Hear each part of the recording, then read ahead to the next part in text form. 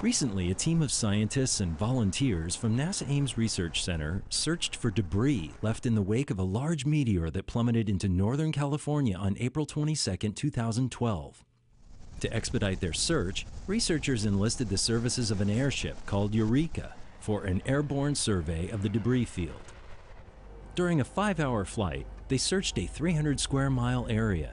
They used a sophisticated video camera system that is commonly used to cover sporting events.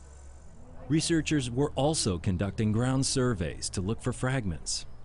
Within days, a NASA team was able to find and identify a fragment as a type of meteorite known as carbonaceous chondrite.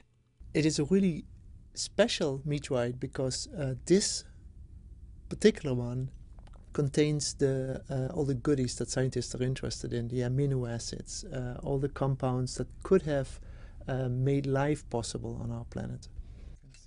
Because meteorite fragments will quickly degrade when exposed to the elements, the rush to find them as soon as possible began. One of the larger fragments was discovered in the DeHaas family pasture. I'm glad you found it there. I'm glad it's a piece that's going to be valuable to science, and I'm looking forward to hearing some of the results from it. Along with the DeHaas fragment, over 20 specimens have been recovered. Some of the largest are now undergoing tests in a lab at Ames Research Center. This discovery could provide clues as to what our planet may have been made from and how life could have begun on Earth.